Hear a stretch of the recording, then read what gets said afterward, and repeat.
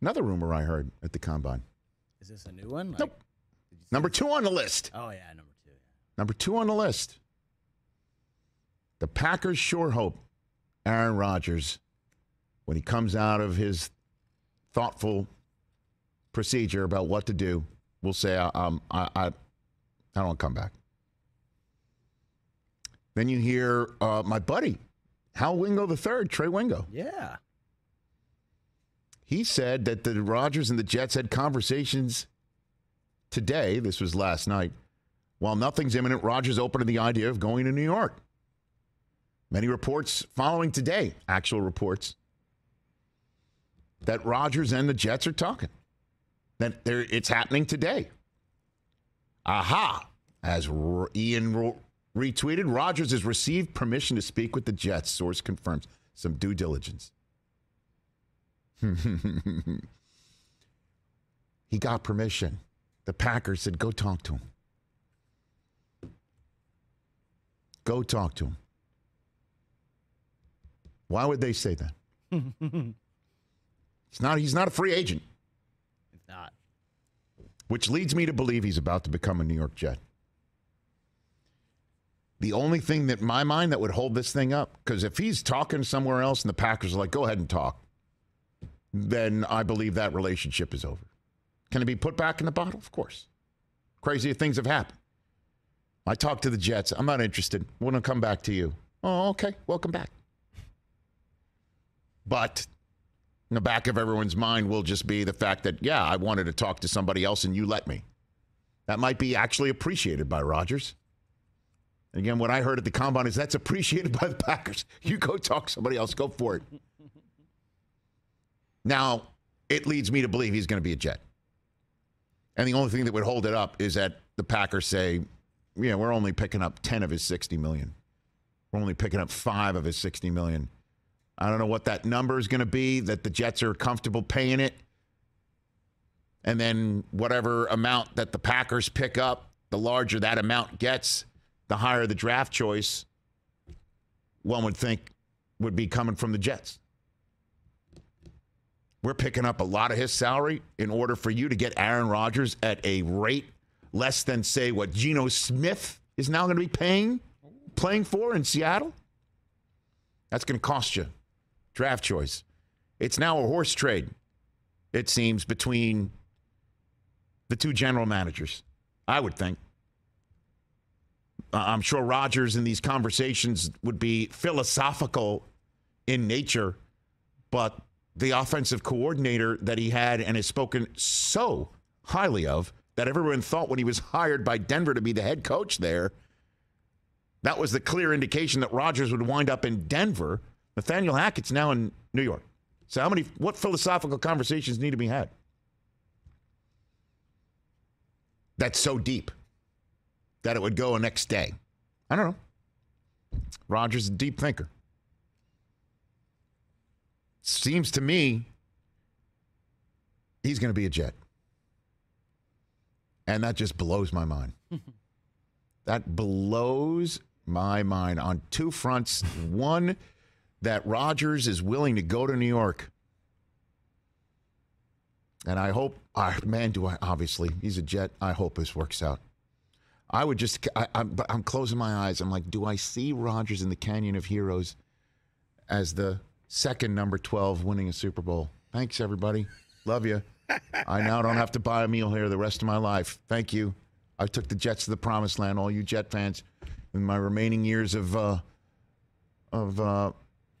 goatness, I actually went to New York and I did something that Favre did, which blows my mind, and did something that Favre couldn't do here.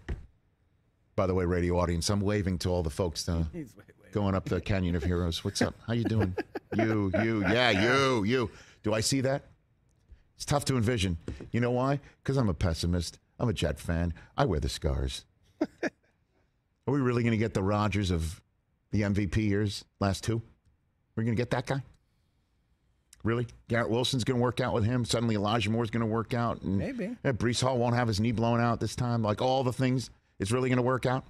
I'll tell you, though, is that if you're hoping that Zach Wilson's going to be the guy there still, and you want to give him a shot to develop. He's such a young kid. You want to give him a shot to develop. Aaron Rodgers, bridge quarterback. There you go. Hadn't heard that concept ever. But sign me up if he can win. And if he wins, then all the questions about anything he says outside of the lanes of football will subside in the same way none of them were brought up to him inside that locker room in Green Bay. But it surprises me. He's like, yeah, sign me up. I'll leave Green Bay. I'll play for the New York Jets.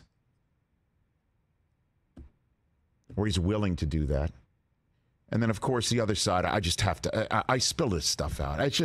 I know Jet fans feel the same damn way. How the hell are we back here again? Look it up for me, Chris. I think I know the answer. How many playoff seasons have the Jets had since they tried Favre on for size? When Favre came there for Mangini, and if I'm not mistaken, did Mangini like get a tattoo or name his kid, his middle name Brett or Favre or something like that? Since the Jets went all in. So Favre was 2008. Yep. You had 1 year. Brett Favre went 9-7. Correct. Then the next year they made it. Then the next year Rex came in, and you made back-to-back AFC championship games. And then what happened after that? After that, we haven't made it since. There's been no playoff berth. Correct. Yeah. So you had Favre, and then you went and got a kid in the draft and actually had a pop. Now we went for the kid in the draft. Doesn't work. So now we're back in the position of trying on the Packers GOAT for size. How the hell did we get back here again? And I guess once we try the Packers GOAT on for size, then we'll go back to the kid we drafted. Is that the way it's going to work? And the draft choices that you cough up for him, you're willing to give up? I guess so. How the hell did this happen? We were supposed to be strolling up Zach's Fifth Avenue, not hoping that Rodgers would be strolling down the Canyon of Heroes. I don't know why this always keeps happening to the Jets. I don't know why. I know Saleh said he keeps receipts of people who doesn't believe in them, and I know he had fun rescinding that comment here on this, even on this program here. And how Garrett Wilson and Sauce Gardner and Breece Hall and Elijah Vera Tucker are changing the culture in that locker room. But I cannot believe the Jets are back here again, throwing a Hail Mary in the direction of Green Bay. And in many, remarkably, and we've heard this before, a Hail Mary involving Aaron Rodgers appears to be connecting. He completes those sometimes. He does. And had you listened to me a month ago, you would have been settled in on this decision, and you'd be feeling better about it right now. But you didn't want to listen. You'd be feeling great today. If I listened to you? A month ago, yeah. Okay. I told you it was going to happen. I just don't trust anything from you since you were trolling me about Mike White 2 calendar years ago. Was that a troll? Chris, was that a troll or was that It was not. Speaking facts? Anything He was the other than best a troll quarterback job. on the team at that point, right? Look. All I know is I appreciate it from you. At least we did hear about the 2 conference championship seasons the Jets have had in the last 25 years. Yeah. So that's why I don't believe it from the man to my right. He's taking a shot at you. I DJ. just did. Yeah. Yep. Oh, I know. But Yeah. the fact of the matter is I did say this was going to happen, and he didn't want to listen. But that rumor seems to be a fact, doesn't it? It's hot. Well, they gave him permission to talk to the Jets. It's happening. If they wanted him back like the 2 previous years, they'd say, no, you're back. You're under contract. We're paying you all that money. So I hear that, and I think to myself, it's now on the general managers, and Rodgers is going to be a Jet. Wow. Does that make 2023 lit or what? It's coming. I believe it is coming.